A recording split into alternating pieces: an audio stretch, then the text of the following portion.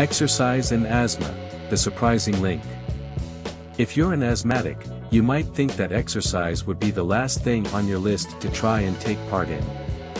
However, it turns out there's a surprising connection between exercise and asthma, and your lungs actually might benefit from some regular movement. Learn more about exercise and asthma in this video. What is asthma? Asthma is a chronic inflammatory disorder of the airways.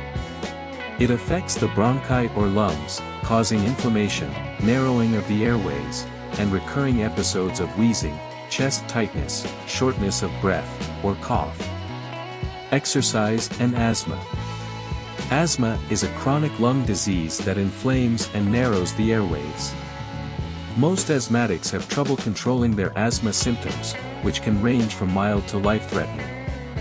Exercise is one of many factors that can affect asthma symptoms. It's important for people with asthma to talk to their doctor about what type of exercise is appropriate for them, how much they should do, and how often they should do it. There are a number of benefits to exercise for people with asthma. How does exercising benefit asthmatics? It's important for asthmatics to stay active. In fact, studies have shown that exercise can help asthmatic patients control their symptoms better than medication alone. One study found that a group of asthmatics who took medication had an average of 3 asthma attacks per week, whereas a group of patients who exercised only had 1 asthma attack per week. Which exercises are best? The best exercises for asthmatic patients are those that are low in intensity and don't require a high degree of breathing. Walking, swimming, bicycling, yoga, Pilates, and Qigong are all great examples of exercises to do with asthma. What should I do after an attack?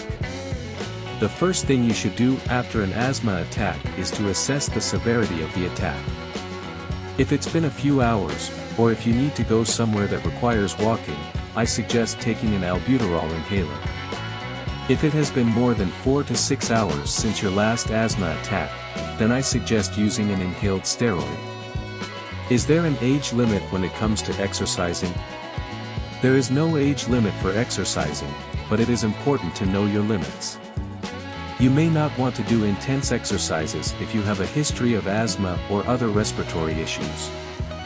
Yoga, meditation, breathing exercises, do they help with asthma? There are a number of different ways to help with asthma.